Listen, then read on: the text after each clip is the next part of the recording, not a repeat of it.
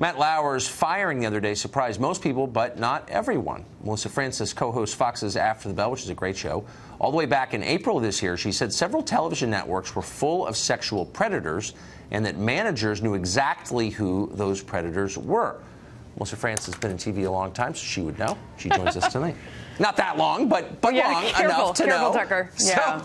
So you said, I remember exactly when you said this. Yeah. Just restate what you said and explain why you said it.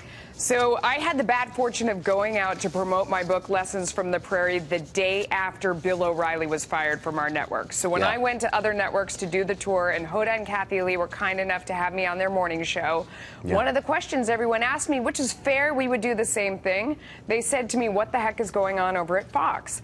And I said, you know, we're going through a period, it's really painful, you know, and we're embarrassed by what's going on and we're working on it, but I have something to tell you.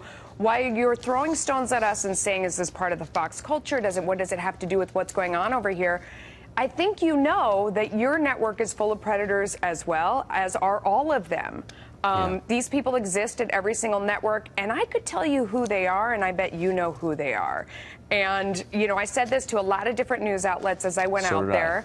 And, you know, at the time, I have to say, when I was at NBC, you know, I had colleagues who I knew of who were assaulted by people sexually. And, you know, one woman who was a friend of mine came to me in tears, and I said, you need to go report this. I've seen you in tears after this incident. I would be happy to support you. And she said, I don't think they'll do anything about it. And I said, well, call Gloria Allred. We're in the media. You know, have a news conference, stand out there on the street corner. And this woman in particular, who I have a ton of respect for, said, and I'll never work in this industry again. And I've worked really hard to get to this point, and I don't want to throw away my whole career. And there were others who were assaulted and who were harassed.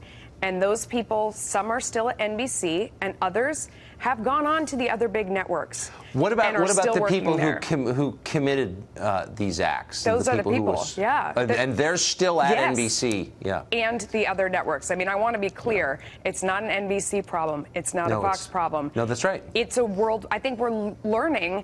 It's not about any political persuasion. It's not about a network. It's not about. I mean, this is one of our makeup artists said. You know, this is happening at the post office. This is happening at the, you know, sanitation department. It's everywhere, but people are paying attention to it in certain industries because it's more interesting. But I would say this, the people who committed these acts still work at these networks. And these women have been afraid to come forward. They need to know that they can. My husband said to me at the time, why haven't more women come out at other networks? And I said, I don't know. I hope it comes to that. I hope they feel like they'll be heard and they come out. But those men still work there.